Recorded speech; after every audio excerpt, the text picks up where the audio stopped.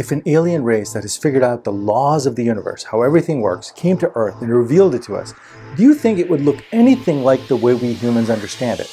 What if they opened their book of knowledge and we were shocked to see that it only had one page in it? What would be on that page?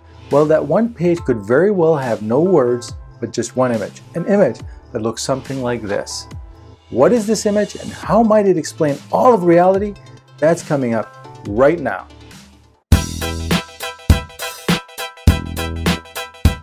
This has sometimes been called the most beautiful mathematical structure in the world. What is it, you ask? Well, try to follow me here. This is a two-dimensional representation of a three-dimensional representation of a four-dimensional projection of an eight-dimensional object. If you follow that in your head, you're way smarter than me. Let's look at it from a different perspective. If you take an eight-dimensional object, which our brains, by the way, can't imagine, and project it in a 4 dimensions, which is closer to our imagination, then represent that in 3D, which we can imagine, then put that on a 2D screen like you're watching right now, this is what you would end up with. This structure is called an E8 Lie group. What does that mean? It's actually a 248-dimensional object, but it can also be thought of as an object that has 8 spatial dimensions with 248 symmetries. In the 19th century, the mathematician Sophus Lie created algebraic formulas to describe the shape of symmetrical objects. These are called Lie fields.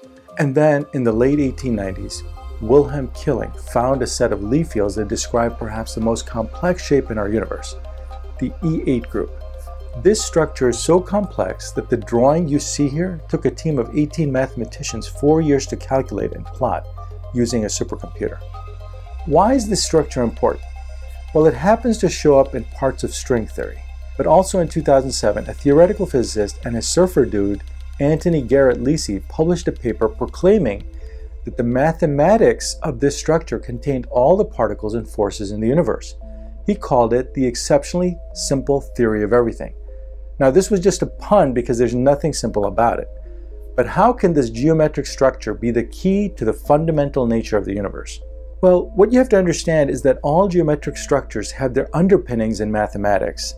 That is, all geometry can be expressed as math. For example, a circle is 2 times pi times r. A sphere is 4 times pi times r squared. This holds true for this E8 object as well. It's much more complicated mathematics, but the structure can be expressed in mathematical terms. And mathematics happens to be the language of the universe. What Lisi did is he found a relationship between this object and all the forces and particles we know about. How did he do this? First, if you were to look at the structure closely, you would see that it has 248 points or intersections. Just remember that number, 248, for a minute. Now, let me tell you how that number is related to all the forces and particles of the universe.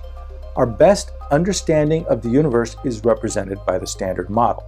According to it, there are 4 fundamental forces in nature: strong force, weak force, electromagnetism, and gravity. And there are 12 fundamental particles. In addition, each of these particles has an antiparticle of itself. So for example, an antiquark or antineutrino. In total, these make up all the elementary particles, and there are exactly 28 of them. 24 elementary particles and 4 force carrier particles. Each of these distinct elementary particles has 8 quantum numbers assigned to it, based on the charges each particle has.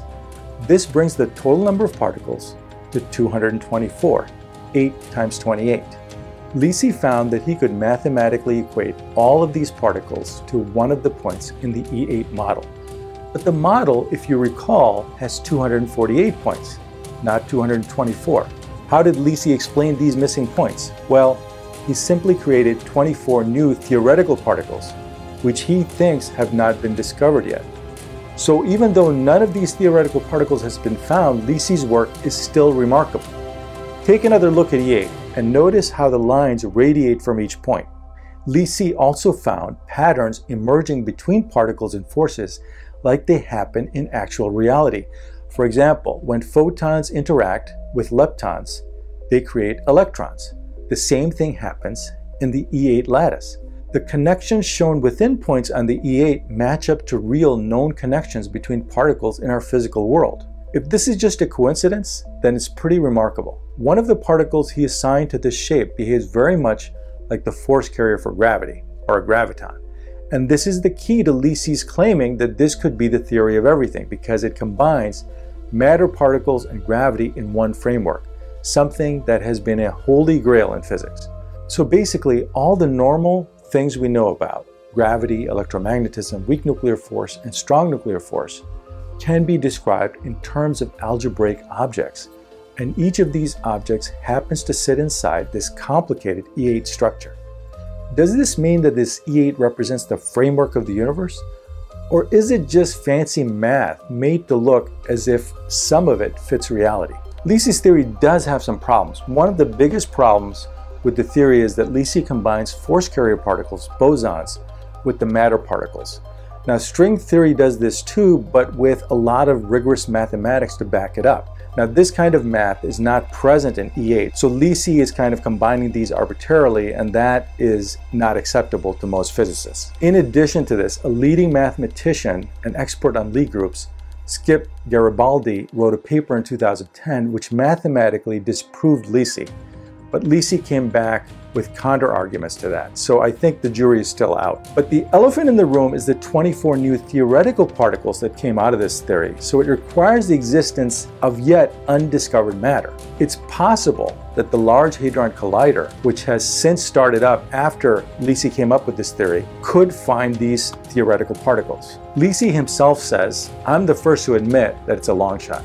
In fact, I think that even if one of the new theoretical particles is found, it would be a huge breakthrough towards proving this theory is on the right track. Now, how does this compare to string theory? At least there's a way to prove it, in my view, unlike string theory where we really don't have a way to prove it. And although E8 has a vast number of dimensions, the physical universe described by the theory would have only 4 dimensions, which we are familiar with, not the 10 or 11 of string theory.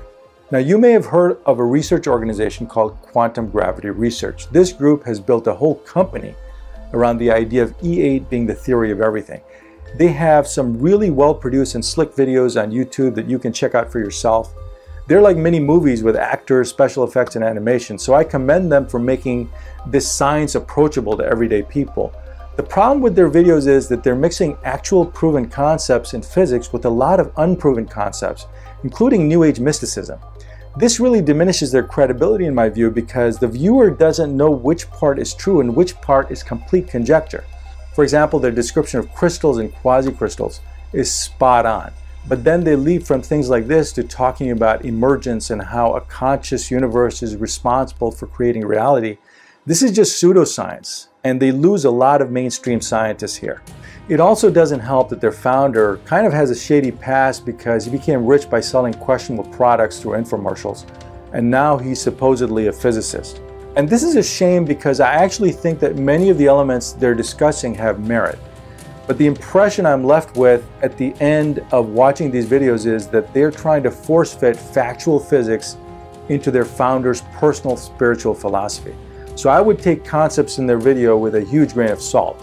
I want to point out though that E8 is a real mathematical structure. It has been around for a long time. Quantum gravity research people did not come up with it. And I think it's an interesting idea. All that needs to be done is for the Large Hadron Collider to find just one of the 24 theoretical particles. And this theory may get hordes of scientists singing its praises. Hey guys, did you enjoy that? Check out some of our other videos. This is what I recommend. This is what YouTube recommends. And if you haven't done so already, then be sure to subscribe by clicking right here. Join the conversation. I'll see you in the comments below.